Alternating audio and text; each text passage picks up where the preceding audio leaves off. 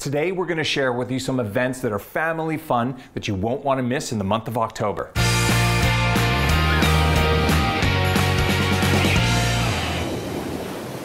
The South Bay has so many great events during the holiday season. Be sure to check out the Manhattan Beach 28th Annual Pumpkin Race. To participate, go to City Hall to purchase your pumpkin racing kit. The race takes place on October 28th at the Manhattan Beach Pier.